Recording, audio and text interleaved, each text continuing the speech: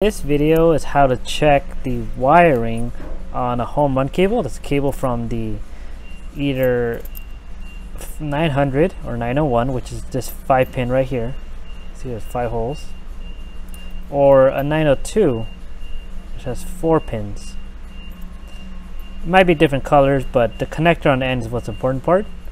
So this is just how to check the cable if not damaged internally. So I'll start with the 900 first. See how it is. So you'll see how there's screws here. So you're gonna get a screwdriver, a mini flathead or a cross. You're gonna loosen up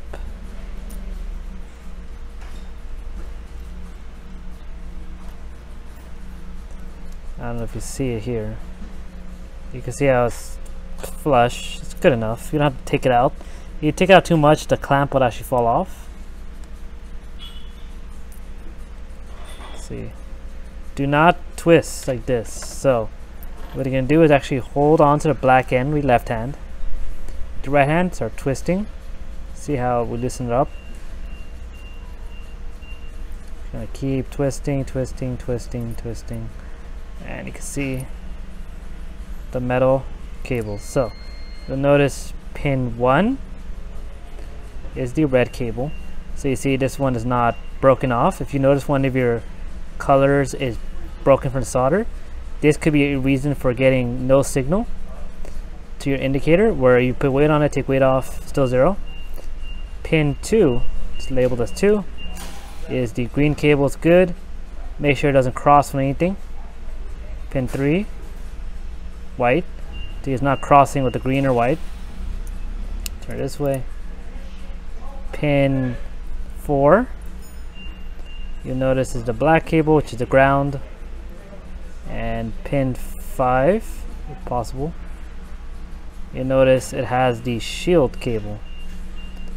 Not important. You might or might not have the shield cable connected. That's not important. You don't use it. Just make sure the EXC or E8 positive is red. Pin 1. Signal positive or S positive, SIG positive is green, SIG negative or S negative is white, signal negative, and the black is ground or EXC negative. So none of these are broken off. Just make sure you go through the cable, because I pulled one a while ago and you can see how it was smashed in this area. So run your hands through the entire length of the cable, and it also a cut. So this could cause a no signal, where if I put weight on the scale, take weight off, it's still staying at 0. So make sure the cable's fine. And then if you're doing it on a 902, it's very similar. You can see how screw, just go fast.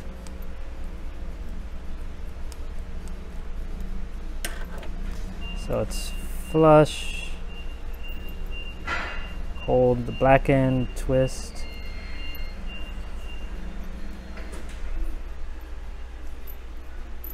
It's going to be similar setup. So you see pin 1 up here.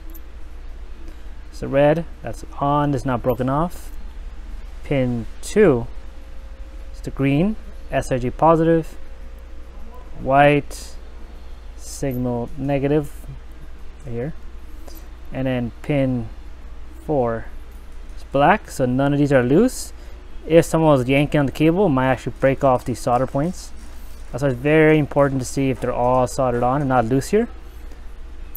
And then run your hands to the cable as well, and how to put it back together. Just make sure it's straight. You might need to bend it a little bit to make sure it's straight. Should go on pretty easily. If you have to resolder this, then you might have to bend it again to make sure it goes back in. I do have a video on how to solder a 4 or a 5 pin on a connector, so you can watch that as well. Or you could, if it's like a floor scale, for example, you could always just replace the home run cable with a new one. You can always purchase through us at sales@optimascale.com, and you just tell them what scale you have and if it was a 900 or 902. So that's how you check the connector. And let's say you're not sure if it has a cut in it, you can use a multimeter and check for continuity. I'll show you that next. So to check continuity, you need to get a multimeter. So it might look something like this with the signal. So you'll turn to this one. You'll notice the correct setting when you get your two leads and you hear a beep when the two leads touch.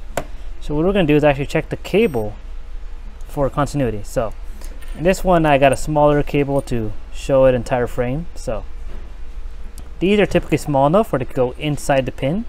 So remember, pin 1 is up here. It's labeled as 1.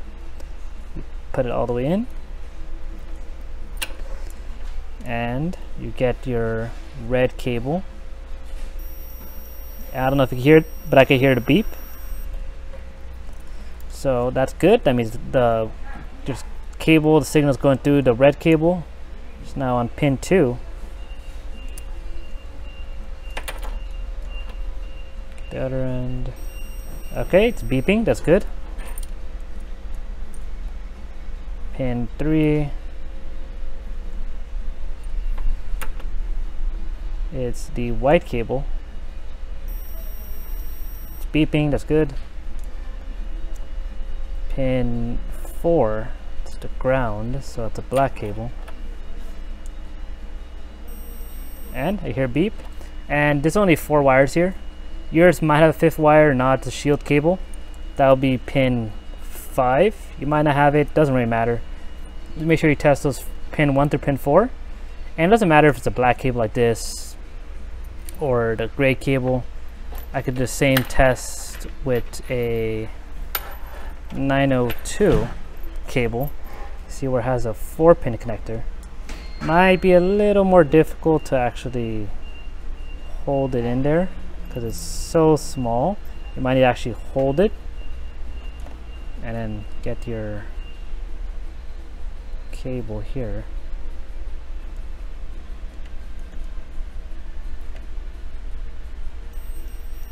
Okay, I hear the beep, so go to the next one. You might need to get a little piece of wire and put it in there if you want. Just holding it in for now. Pin 2. Pin 2 is green, so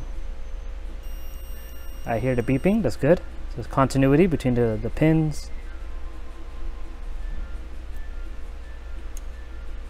Pin 4 signal negative, or the white cable. Okay, beeps is fine. And pin 4 is the ground. Just the black cable. Okay, so this is a good home run cable. Home run cable being the cable from the 900, 901, 902 to a floor scale, a bench scale, a vet scale, another floor scale with a 902 indicator, like the one in the back. So also you check if the cable is fine. If you're still having no reading, then maybe it's a load cell that is just dead and it's be worn out, but a lot of times it's just the cable itself. So check the connections. If you have a multimeter, you could check continuity like I just did, and just remember the pinouts, and hopefully that helps you with the issues.